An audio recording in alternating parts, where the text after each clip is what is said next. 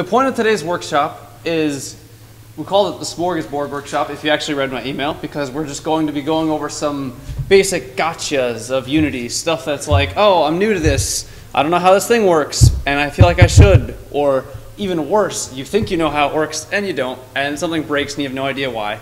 So David and I have a couple little things that we'll probably bring up already. So I threw together a tiny little prototype. Something you'll probably need to use a lot of in your game, regardless of what the game is, are collisions, stuff hitting each other, or stuff not hitting each other, but you want to know about it anyway. Super common thing that you'll use a lot, even if you haven't used it yet. So I want to go over a brief little area of confusion when you're new to this. So I've got two cubes here. They're called top cube and bottom cube, but they're out of order. There we go. That makes more sense. So they're called top cube and bottom cube. And we're just going to go over how you could tell when they're colliding and stuff like that. So has anybody here already seen or done a little bit of research into on collision enter or on trigger enter? Is anybody familiar with those terms? Okay. So if you haven't already, especially since you're just starting your games now, and I'm sure a lot of you guys don't have much experience with Unity yet, totally go to their website. They have awesome tutorials there. Here, it's just unity3d.com. And then when you're there, oh, what? The website's, oh, untie.com. Gosh, I am an excellent stenographer. Unity3d.com. There we go. I was going to say, their layout looks bad. All right, so you go to the Learn tab up at the top, and they've got a whole bunch of stuff. They've got documentation for all of their functions and classes. Well, yeah, for the most part. You'll see some of the newer stuff sometimes is a little bit less well documented, but in general, they've got very good documentation. And you can also hop over to tutorials, and they've got tons of full tutorials for like, hey, you want to make a 2D roguelike? How about take about 2 hours of your time and learn how to do it? But there's also plenty of smaller ones. It's like, I just need to learn a thing about scripting. So I hop down here and you're like, huh, what's get axis? As a side note, that's like an axis on a joystick. Or if you create keyboard bindings for axes, it's an input thing. But there's tons of stuff here that's really helpful. So I would definitely look at these in your free time. That being said, back to our little example here. What's up, Dr. Mark? Is it safe to assume that because we're seeing about the Unity butt build that you've got the Cloud 2 butt extension installed? Where does it say butt build? Yeah, I do have that extension. Thank you for noticing, and thank you for knowing that. Sammy Hansen gave me this extension, and it's changed my life. Yeah, you got to get cloud to butt extension. Changes every occurrence of the text cloud to butt for your browser. And sometimes you really don't know which word it's supposed to be when you see the word butt. Anyway, so if there's a collision that happens in your game, like between two lovely, these are called cubes, but since this is Unity 2D, you could just think of them as squares. Secretly, they're actually cubes because I didn't make 2D art, but shh. Anyway, yeah, Unity's cool like that. Like 2D games are oftentimes 3D games in disguise. That's because Unity was originally just a 3D engine. But we'll go over that in time to come. So what if I want to tell if these two cubes have just hit each other or overlapped or anything like that? That's what those functions are going to be for. So first things first, these need to have box colliders 2D on them, or box collider 2Ds on them. If you're doing a game in 3D, then they would have just box collider minus the 2D. That's sort of the convention that Unity uses. If you're using the physics system in 3D, it's just named regularly. If you're using the 2D system, pretty much everything will have the letters 2, or the number 2, and the letter D after the name. Because internally, they're like two totally different systems when you're doing 3D or 2D. They don't play along at all, actually. 2D colliders will not collide with 3D colliders because it's just a two-dimensional plane. So make sure that if you're looking up any documentation, if you're making a 2D game, your rigid body needs to be a rigid body 2D. Your box collider needs to be a box collider 2D. You need to use on trigger enter 2D. All of that stuff will be followed by a 2D. That's how you know you're doing it right. If things aren't working, I would look towards that. So we got our box collider 2D on this cube and a rigid body 2D on this cube. And let's see, I'm gonna uncheck that for now. And notice the bottom cube does not have a rigid body, just the top one. And if you don't remember, rigid bodies are what allow objects to interact physically. So if you want it to have gravity, or if you want to be able to have your character punch this cube and see it go flying off into space, it needs to have a rigid body on it. So let's just hit play, and no, oh, it's playing in 3D, whatever. Wait, actually, wait, I thought, doesn't it turn your camera, doesn't it turn it orthographic when you by default do 2D? No. Yeah, where is it?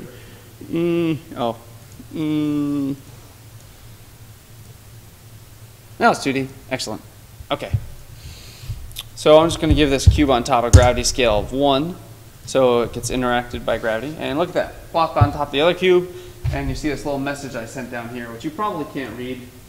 Actually, maybe I should turn off that light so it's more. I'll do that, it's much better. I still don't blame you if you can't read it, that's okay. So they collided, and that's super great. But what if you need to know about that collision in code? Like, let's say you have a physical person and you have a physical enemy. And if they bump into each other, you take damage. So your code needs to know that that bump, that collision just happened. So you see this little message down here. Let me explain that. In my code here, we've got a function called onCollisionEnter2D, which is a long name, and it needs to be named exactly this. If you're already familiar with some coding, which hopefully everybody is, at least a little bit, you'll know that every class can have its own member function or its own member method, and you can name it whatever you want and make it do whatever you want. But something that's really cool about Unity, because even though it seems like a very object-oriented programming language, C#, which it is, down underneath in the framework, in the nitty-gritty, you got the .NET framework, which lets you do really cool things like sending messages, which is sort of a way of saying, if I have some class that's doing something, and I know I've got this object, and I want this object to do something for me, like let's say onCollisionEnter2D. Let's say it's got a method called this. If in a different script, I'm like, hey, I want my object to do this thing, but I don't know if he has this thing. So I don't know if my object has a function called onCollisionEnter2D. It's called sending a message. So Unity does this internally without you having to worry about it at all. Every physics frame, it says, for every object, let me just send it a message, like sending a letter, and that message is called onCollisionEnter2D. If they have a function called that, I will call that function. If they don't have that, well, I don't care. It's not going to cause an error or anything. So because of that, you need to very specifically name your function this. If it is spelled wrong, like you wrote onCollision, which, oh my god, I've done so many times, it will not work. And you won't get an error either, because it's still a function that you've named yourself. So the compiler doesn't know, hey, he screwed up. So if you're having an error, please check to make sure you've spelled it right. It's just the same as like start or update or awake. Any of those built-in functions that you create have to be named very specifically what the documentation says. So those two cubes just collided, and it printed this message saying, cube, my name, onCollision2D enter called. Awesome. So that's super simple. It's actually, at least in my opinion, not nearly as useful as using triggers. So who here has seen or knows what I'm saying when I say a trigger in Unity? I can see hands. Okay, so we got at least a couple. Definitely research into this stuff after the workshop today, because I can guarantee there's almost 0% chance you're not going to need to use triggers when you make your game. So a trigger is just a special kind of collider. So remember that I said this cube has a box collider 2D on it, and so does the other cube. What you can do is there's a little button down here called isTrigger, and you can just check that. Oh, and I forgot I was playing, but that actually very accurately demonstrated what I wanted it to do. You notice that when I create this cube and I make it isTrigger and press play, it follows through the other one. So basically, it has a collider, but it will not physically interact with things. That is the definition of a trigger. So it's super useful for, like, let's say you've got an end of level zone, like in a Sonic game when you beat the level and you cross the finish line, and it's like, yeah, you won, generic 90s music, and you're like, yeah, that's awesome. That's because there's a trigger there, which is just an invisible cube or an invisible whatever shape that you haven't physically interacted with, but the code now knows that you have touched this area. So it's super useful for that sort of thing to use triggers. So you'll be using them a lot, I would imagine. I know I use them a lot.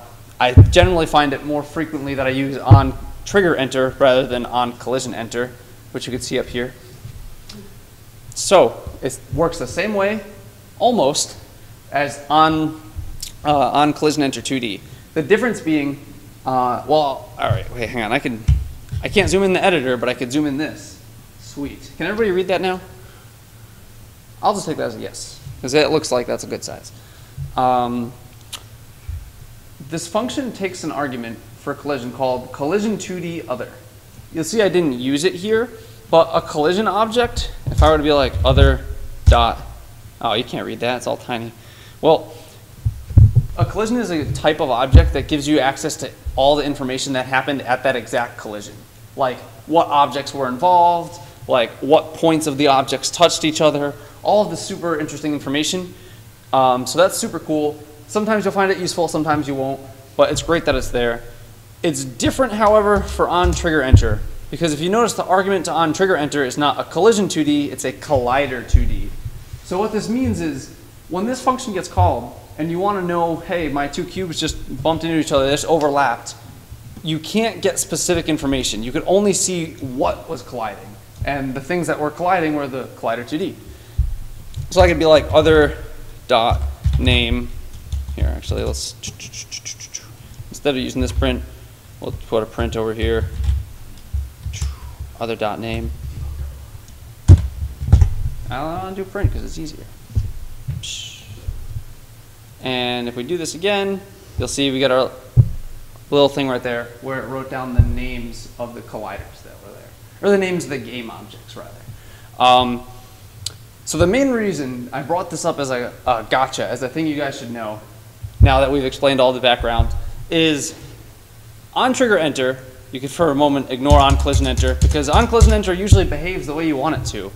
On trigger enter can sometimes be a bit confusing as to when and why it will work. Because sometimes you'll have a trigger and it'll overlap with another trigger and you'll be like, well, like nothing, it didn't call the function, I don't understand, why? And there's a few reasons for this, but in general, it has to do with whether or not, well, pretty much always, it has to do whether or not one of those objects has a rigid body on it. So you'll see that on trigger enter will only get called if this is a trigger here. Obviously, if it's not a trigger, it won't get called ever. But let's say both of these objects are triggers, and let's say, like, all right, maybe it's just, I don't know, maybe one of these triggers is like my player hurt box. We'll say like the head of my character or whatever, something like that. And this other one is my enemy hitbox, we'll say, like the little bubble where you punch that says, in this bubble, do damage, Let's just pretend that that's what these cubes represent. And you'd be like, oh, well, great, whatever. But will it be able to tell? Okay, so it did print, so it could tell, which is awesome. They didn't interact at all. They both have triggers, great, we could tell. However, that only happened because the rigid body 2D was on here. If I got rid of the rigid body, and granted, it's not going to fall now, so I would have to manually like pretend and be like, well, I'm just going to move it here. You don't get any print because these triggers have overlapped, they have touched, but one of them doesn't have a rigid body. And that's the only way for on trigger enter 2D to know if that trigger has intercepted another trigger, is if one of them has a rigid body, which can be confusing, especially when you're a beginner. So that's pretty much it. So like if I unpause this and I'll just put my rigid body back on here, or actually I could even, here, I'll put a rigid body on the bottom cube because it was on the top cube last time, and I'll turn its gravity scale on 0. If I were then to move it, boop, see I get these messages. You'll also notice, if I didn't already explain this, since it's on trigger enter 2D, this is theoretically only going to be called once the first frame that these two things collide, and then never again until they collide again later. There's also, just so you know, it works the exact same way. There's on trigger exit and on collision exit. There's also on trigger stay, which is only if this has happened for more than one frame. Although this is sort of the most unreliable version of this collision function. Generally on trigger enter is the one you'll be using the most. Anyway, that aside, you'll notice As just a small little interesting thing that is good to know, playing around in the scene, like while the game is running, can sometimes give you unexpected results. So like,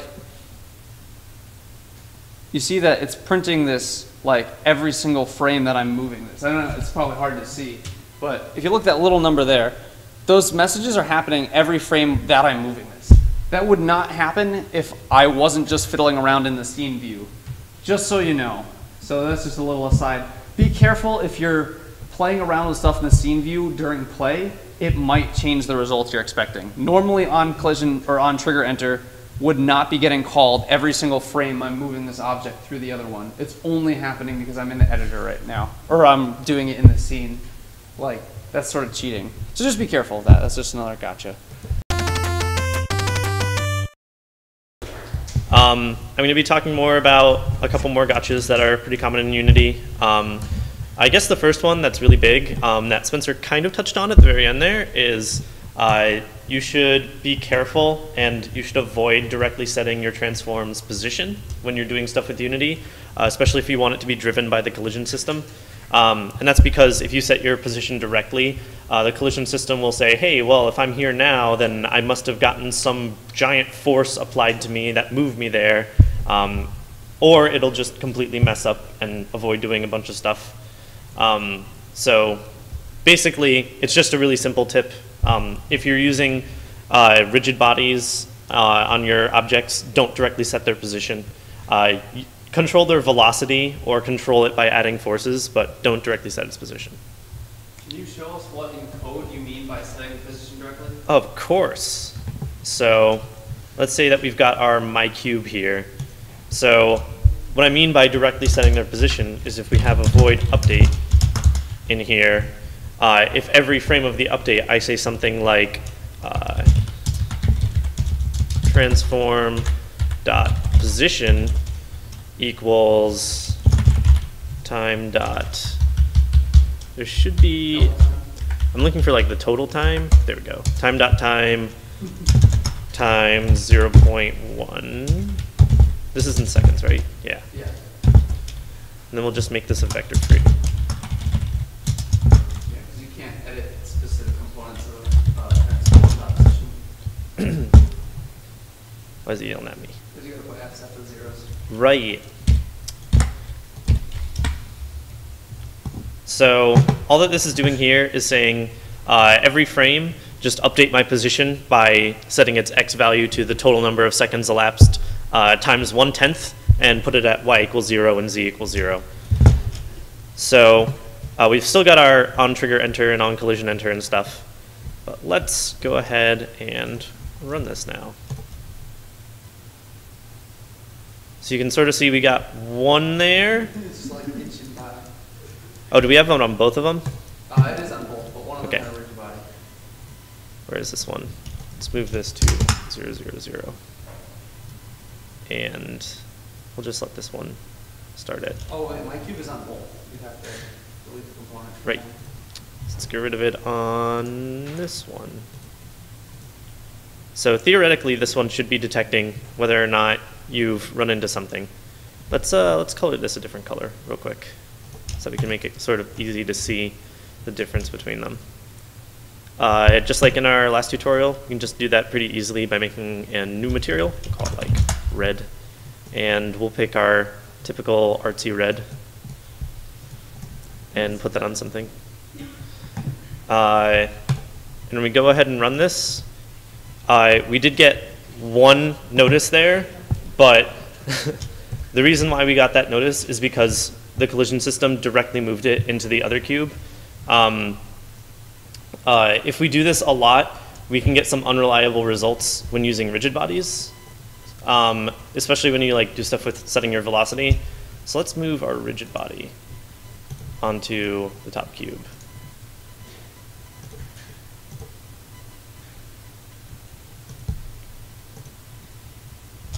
Okay, we'll set that gravity scale. Well, we can set the gravity scale to 1.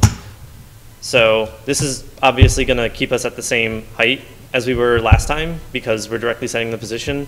But now if we want to have some extra velocity stuff, so let's say we're setting our position manually over time, and we want stuff to collide with it.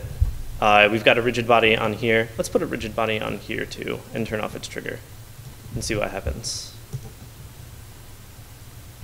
So you can sort of see that they're not really colliding. Oh, it's because that second is a trigger. Let's turn this gravity to 0. So that was a pretty awkward result right there. And the reason why that's happening is because we moved it all the way into our cube, which made the collision system say, hey, we must be interpenetrating. And if we look at where our cube is now, it got ejected out the left side really, really hard. And this, especially when you're moving up against stuff. So let's like move this cube over here and let them run into each other again. So that will happen. And obviously our cube was moving really, really slowly. So we didn't expect it to jettison the other cube out to the right incredibly fast. So we'll play that one more time just to sort of see what happens. But it looks like our cube is moving really, really slowly. But yeah, but we bump into it. And this time we're actually just going into the other cube. And this is because, like I said earlier, we're messing with the physics system. And then our cube jettisons out through the bottom of the screen. Yeah, those are both solid, so that should never have happened. Yeah.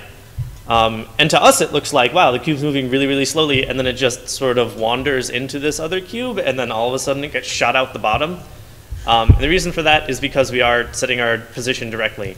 The way that most collision systems work is they go each frame and they say, hey, are these two objects interpenetrating each other?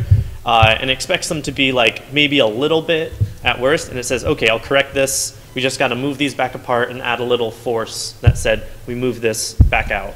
But when you set your position directly, you can go from right next to an object to interpenetrating a pretty large distance, and it'll say, hey, I should fix this.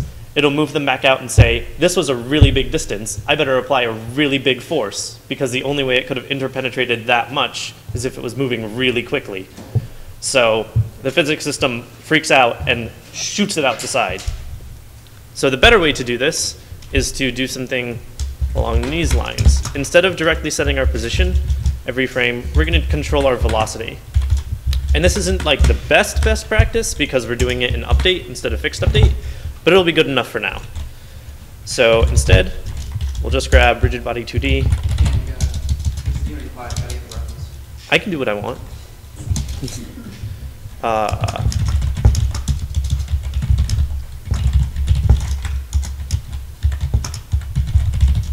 And we'll just set the velocity instead. No, that's great. Just want to get a component in update. I'll show you another cool trick. This is actually one of my favorite things to do because get component does take time, a little bit of time, albeit, but not an unreasonably short amount of time. Especially with things like transform.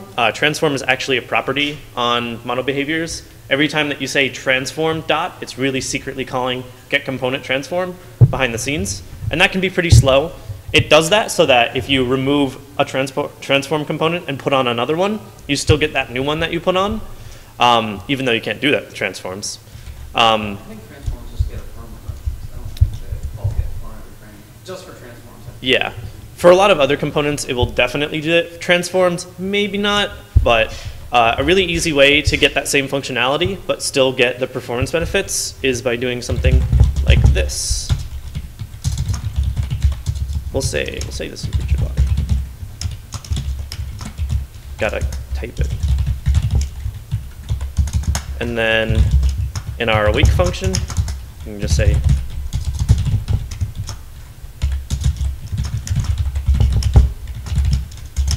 just like that.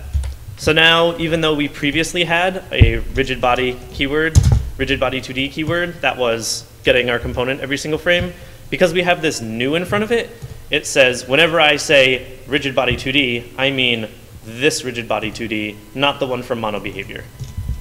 So then we can just replace all of our instances where we would have used rigid body 2D with just that, and it'll work fine. So we can set our velocity this time to, let me going to have to estimate what our velocity should be. We'll just say 0.1. Something like that. Switch back to Unity. Probably, oh yeah, there's no z in vector 2s. Silly me.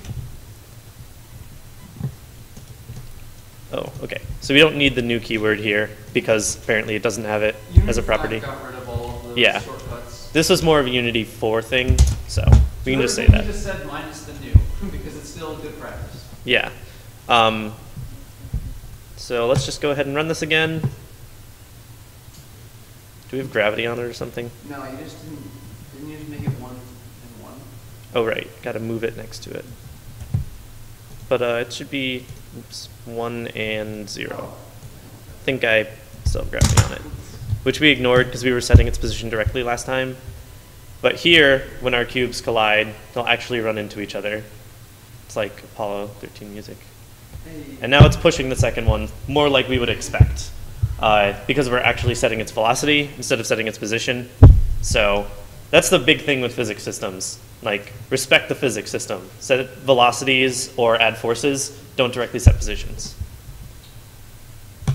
Yeah, to reiterate what David said, you can set positions manually, but you never should. You never should unless you're talking about like a static object. Like maybe you're just, for some reason, you really need to hard code like my mountain in the background, which the player can never touch, needs to move over for some reason. That's okay. That's the only time that it's okay to do that. Characters should never be moved that way. Enemies should never be moved that way. Would it be fine to do it with the camera? Yeah. So this is mostly saying physics things don't Yeah. set their position. Things that don't use physics, things that don't have colliders on them or don't use rigid bodies, those are fine to directly set their position of, but everything with the physics system, you sort of have to play its game. Yeah.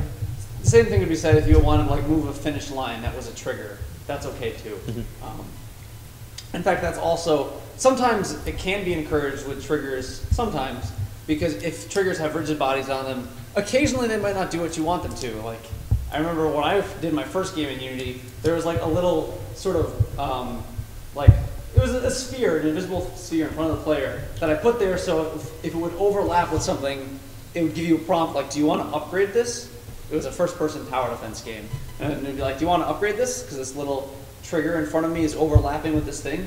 But to get that to work properly, the trigger had a rigid body on it so that it could detect that. I'm like, okay, you know, whatever. The rigid body wasn't kinematic, so sometimes the player would get hit and then their hip bubble thing would just move around them. But it was invisible, so I didn't see, and forever I was like, why won't this work? So yes, sometimes it might be encouraged. Actually, that would be a bad time. It wouldn't be encouraged in that instance, but just as an example. So, real quickly, any questions before we move on? Cool. One thing just to add, if you use transform.translate, that's exactly the same as this commented out line. Like transform.translate is just a shortcut for saying transform.position equals new vector. So don't be fooled, that's also not good. Yep. Cool. So I'll talk about something else real quick. So as a lot of you probably who've done stuff with Unity are pretty familiar with, you can make some really easy to inspect variables just by making them public. So if we make public float speed here, then we can just say that we're going to move it by its speed, set its velocity to speed.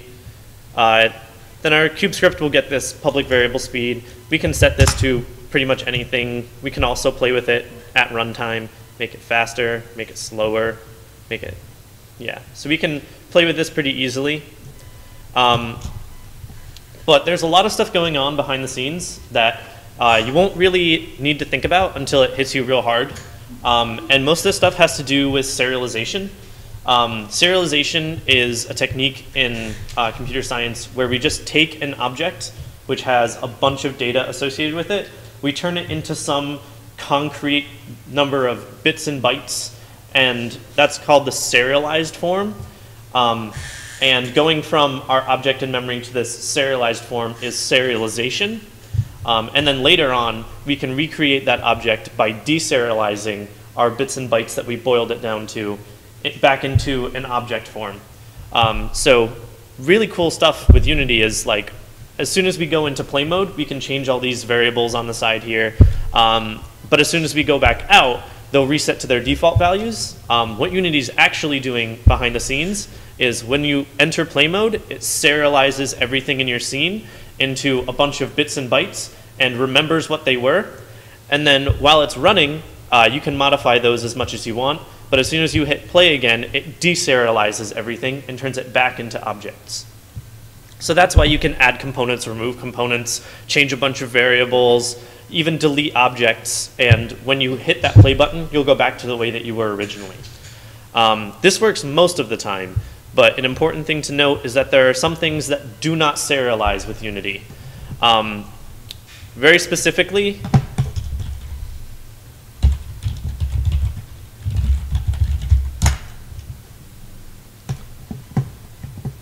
this post sharp, want Unity. So let's do before serialize, and it'll give us a list. Or it won't give us a list. All right, I'll just look up the. So pretty famously, dictionaries do not serialize with Unity. But here's a list of all the serializable types in Unity. And this will cover pretty much everything that you want to put on an object except dictionaries. So here we go. All classes that inherit from Unity engine.object, like game objects, components, monobehaviors, textures, animation clips, monobehaviors are in this list, so we're mostly good for those. Those will try to serialize themselves. All basic data types, int, strings, floats, bools, a bunch of built-in types like your vectors, quaternions, matrices, colors, rects, layer masks. Those will all serialize. Arrays, lists, enums, and structs.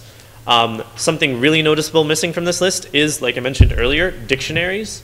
So if you're familiar with Python or another programming language that uses dictionaries or objects, like JavaScript has objects, you might be familiar with dictionaries as a, oh right, we need to include.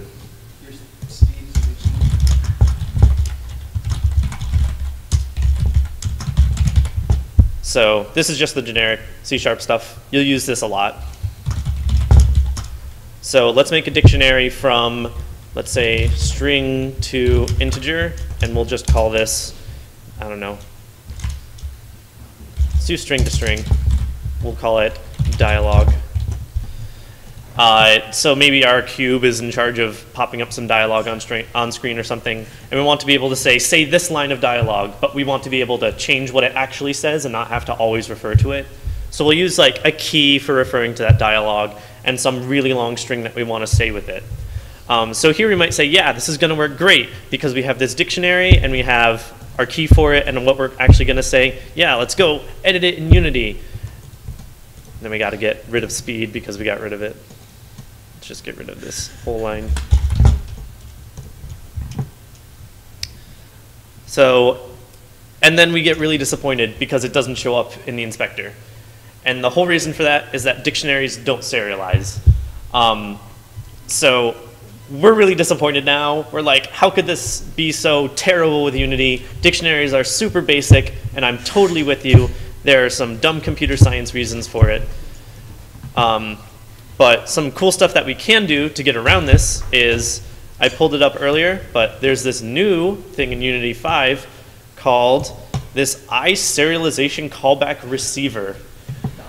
And this is really a mouthful, but to break it down to what it actually means, this I in front of the name of it just means that it's an interface, which is just a couple functions that we have to promise to implement. And then serialization callback receiver just means that whenever serialization happens, we want to do stuff before it serializes and after it deserializes. So this gives us those two functions, on before serialize and on after deserialize, that we can use to actually serialize our dictionary. So we'll add this iSerialization callback receiver to our mycube. Now we probably don't want this dictionary public anymore, so we'll make it private. In addition to this, we'll have to add an extra flag to it, and I believe that it's serialize field. We'll be fine though, because it doesn't serialize it anyway. So we'll make our list here of string that is our keys. And our values. Well, before these, we'll have to add this serialize field, purely because by default, Unity does not serialize private variables. It will only serialize public variables. That's something to keep in mind while you're developing. If it doesn't show up in the inspector, most of the time it's because it won't get saved when Unity goes into and out of play mode or does any sort of serialization. So we've got our keys here and our values here, and our goal is before we go to serialize our object, we should take our dialog dictionary, put all of the keys into our keys variable, and put all the values into our values variable. And since Unity knows how to serialize both of these, we'll end up with both of these getting serialized and deserialized properly. And then after we deserialize, we want to put all the key value pairs back into dialog and get rid of whatever's in keys and values. So down here, we can just add, we'll just add it right after this.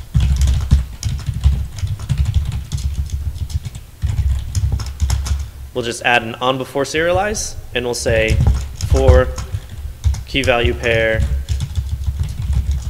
string pair in dialog. We'll just say keys.add pair.key and values.add pair.value. So this will just put our keys and values in there, and then after this we can just say dialog equals null and get rid of our dictionary. Before this, just to be safe, we'll say keys equal new list string and values equals new list string. All right, so our precondition is keys and values can be empty, but dialog has to have a bunch of pairs. I think it's that. Is it that one?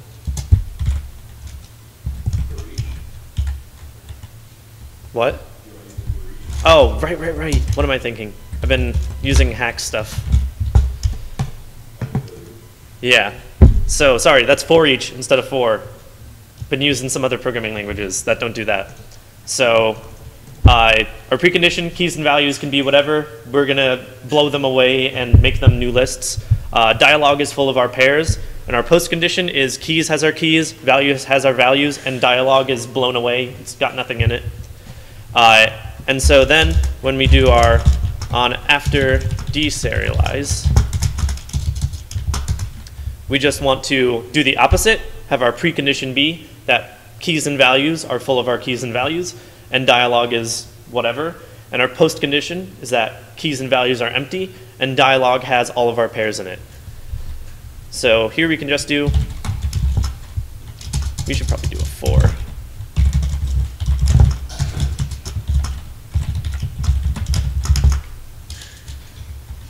Loop over our number of keys and pairs, and we'll just say dialog.add keys values. We'll set up our dialog before this.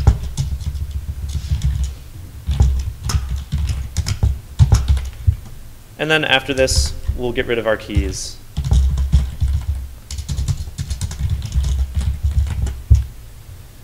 So this is all that we have to do, which is admittedly a lot of busy work to make sure that our dialog gets serialized correctly. But for this, let's just have it so our start function will say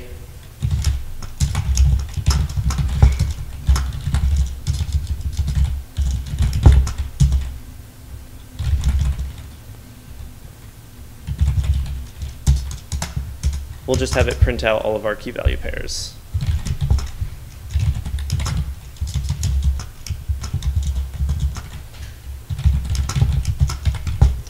So on start, we'll just have it print all these out. For awake, I guess we can just fill it up. We could trigger it on the enter. Yeah, we'll just push back a couple things.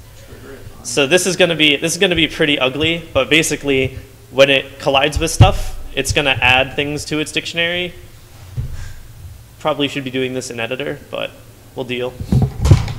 Knocked over my mouse.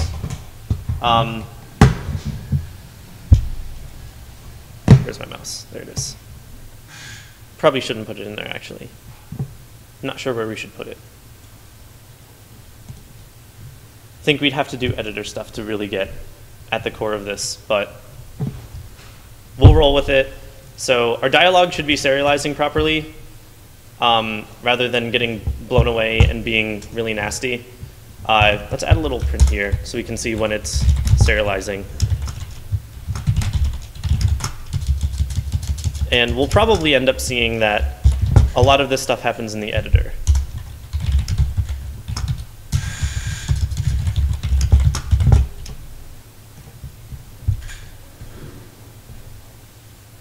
Not public.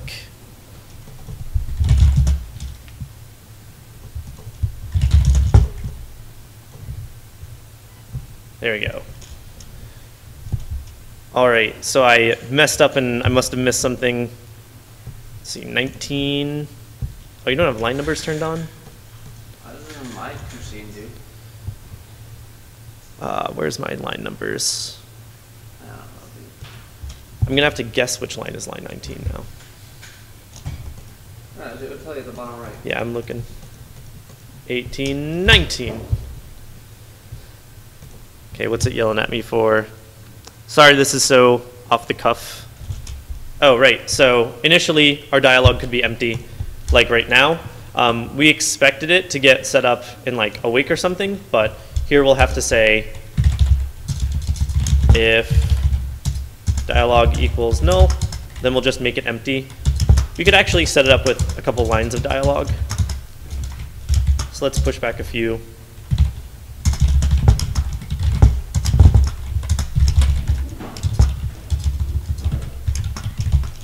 We'll say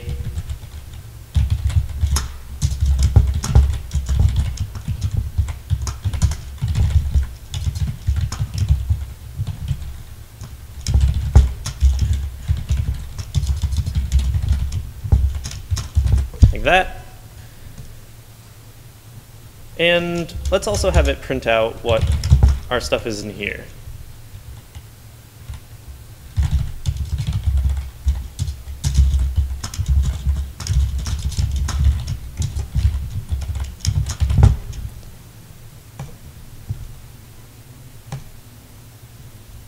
All right, so you see that we get this pretty much constant stream of serializing. This is because Unity serializes your entire scene really, really often.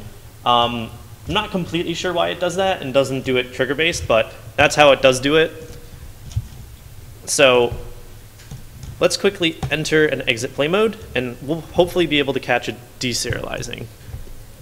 Yep, so there's our deserializing call, and we got this stir hello world from both of those.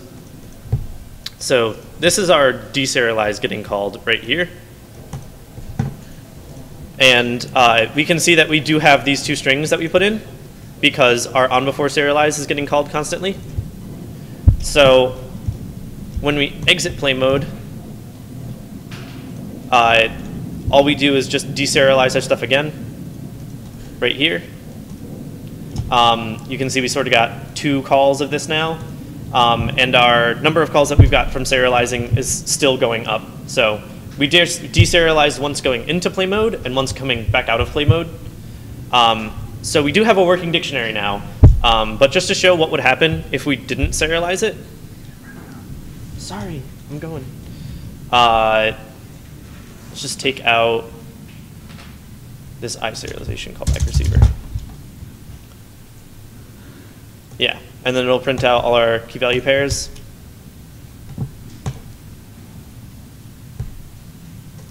So our dictionary is not even set up. So that's basically stuff that does and doesn't serialize with Unity. If you're going to be doing stuff with editors, you'll need to know this stuff a lot. if your game wants to be using like a basic tile map, which is I think one thing that we wanted to aim at doing for a later tutorial, making your own tile map editor with Unity's editor extensions. You'll need to pay attention to what does and doesn't serialize a lot, but it's important to keep this sort of stuff in mind. You won't run into it most of the time, but if you do run into it, it can be some really difficult stuff to debug.